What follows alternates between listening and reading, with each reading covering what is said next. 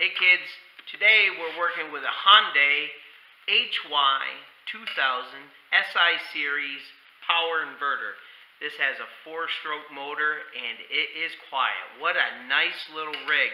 I'm very pleased with it. I bought it for a song and a dance. I literally was singing and dancing after I bought it because I got it so cheap. The owner had it from the beginning. He's the original one owner, and she wouldn't start for him. Pull and pull and pull and wouldn't start. So he gave up. So I bought it really cheap. I brought it home, and the first thing I did was check the oil. These have a low window, a small parameter, what they accept to run at.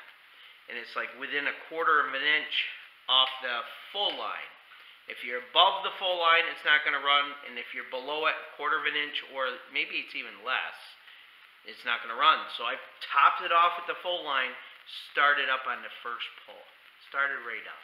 So that should be duly noted. If you can't start it, check your oil. Don't take that oil sensor off something like this.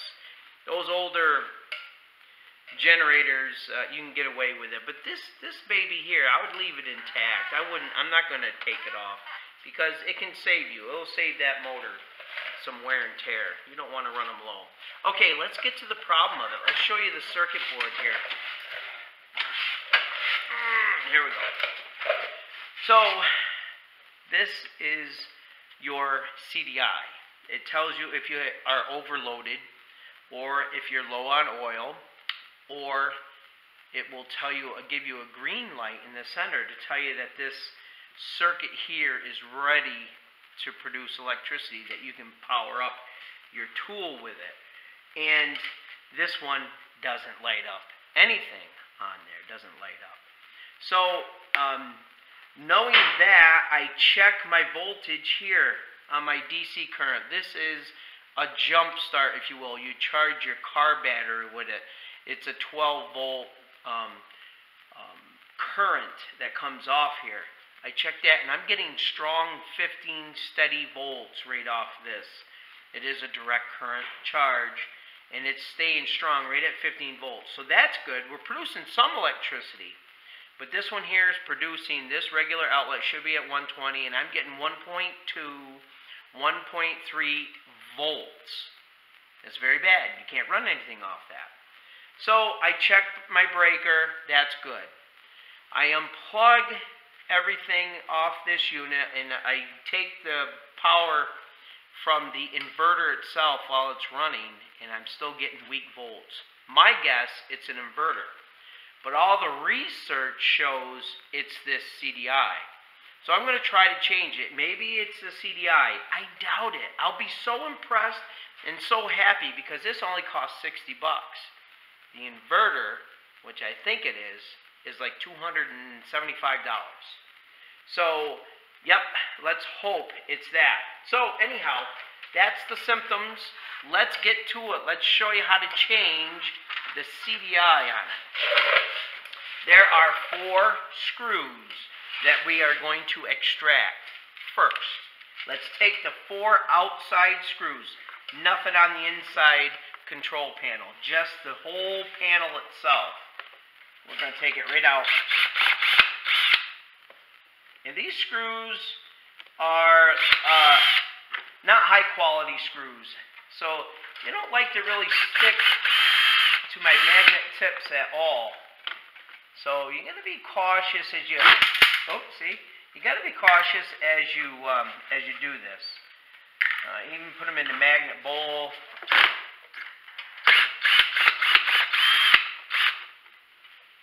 That one's going up. Here we go. Last one.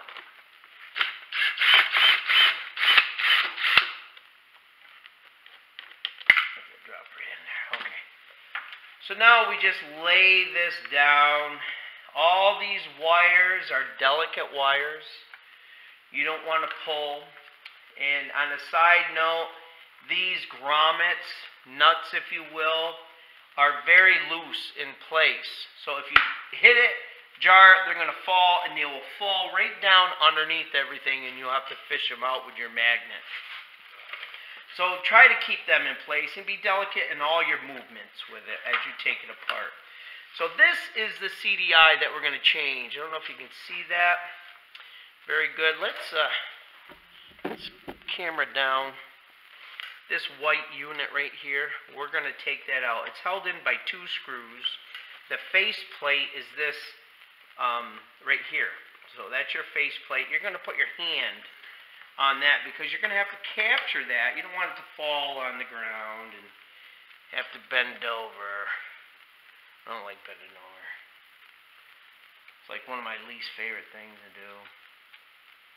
As you get older, you'll know what I'm saying. It's a true story. Probably should bend over more than what I do, and then I wouldn't be so sore getting up. You know, you got to make that noise.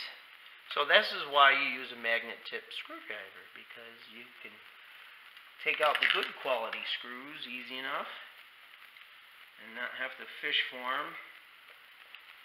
There you go. Nice. So now I take my face plate and I put that also in the safe spot. So now we got to unplug these delicate wires, and they really are delicate. They're light wires, so we don't want to break them. We don't want to compromise them. So I use a nice pair of thin needle nose pliers to do this type of surgery here. And I do feel like a surgeon as I do it. See, we got a generator down in the garage. So here we go, this last one. So these are always encapsulated with silicone. And sometimes you have to pick away at the silicone to get it to come up, like I'm doing right now. Don't be afraid, but don't yarn and pull and poke and break your wires, because then you got to do more surgery that's not really necessary. So what you want to do is cut it gingerly with a sharp implement, nice razor. So here is your CDI unit. So I just unplugged these 3 harnesses, okay? And now I'm going to set this unit down and get my new one. I got to go get it. Here's the new unit. Same exact thing, luckily. Okay, and there's no standard procedure to plug these in. But you just want to use your head like, hey, which one should I do last, because the other ones will be in the way. You know, you got to figure that out. That's all. I'm not going to tell you to do the medium and large and then small one, but that's what I did. So now I plugged them in till they snapped, but I'm going to press a little harder with my pliers just to make sure we got full contact. Okay. We got that done. So now we're going to put together the CDI as it came apart. Take your face plate, put that in place first, because you can see. Now we take that CDI and set it on top as it was when you took it apart.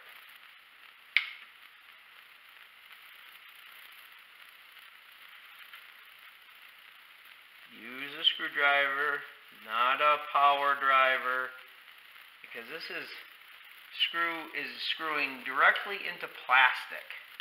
And you don't want to over torque it.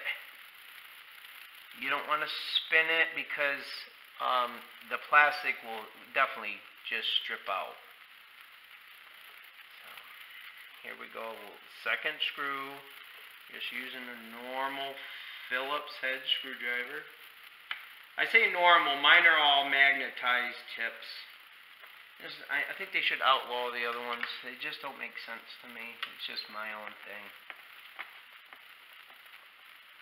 Okay. So now, like I said before, make sure your nuts, if you will, are in place. And now we're going to tuck these wires in as you bring the board closer. So it's just easy that way, all right? We're going to get one started right here. Doesn't matter, there's no technical way to do it, but I like to do opposites. So I'm doing a corner. Okay, that one's in. So before we get a screw in hand, make sure you can line up without having to force anything. There's no forcing. Don't force anything. Everything, just take your time. There's no race. No fire to put out, I hope. Hope nobody's catching the garage on fire. Safety always is first. Here's the last one. Here we go. There we go. So now I'm going to pick all my stuff up because we got to test it. We're going to run a test light on here so you can see what we come up with. And hopefully it works. But if it doesn't, we'll know it's the inverter. Okay.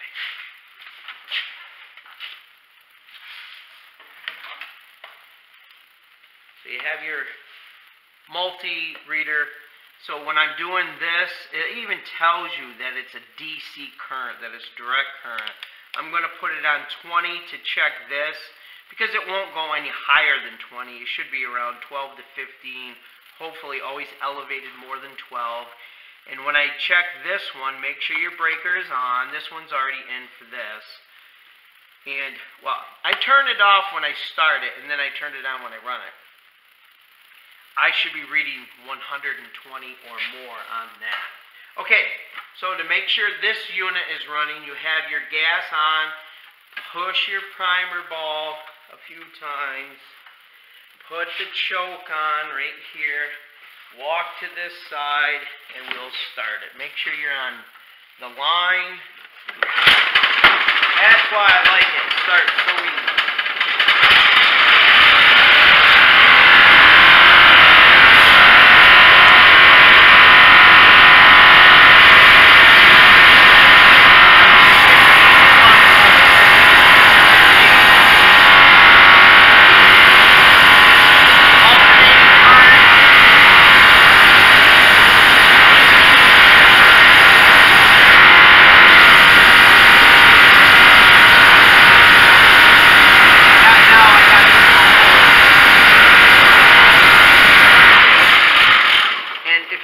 Nothing lit up here. Nothing was lit. So we still have the same exact problem as we did when we started. Okay, a little more current. It went up to 2. So sometimes you can just run a machine and all of a sudden they'll start producing electricity. And I might do that with this, but in the long run, I'm pretty sure I'm just going to be doing another video and showing you how to change the inverter itself. So that'll be a whole different video. So hopefully I helped you on this. This is how you change that CDI and the oil check. So anyhow,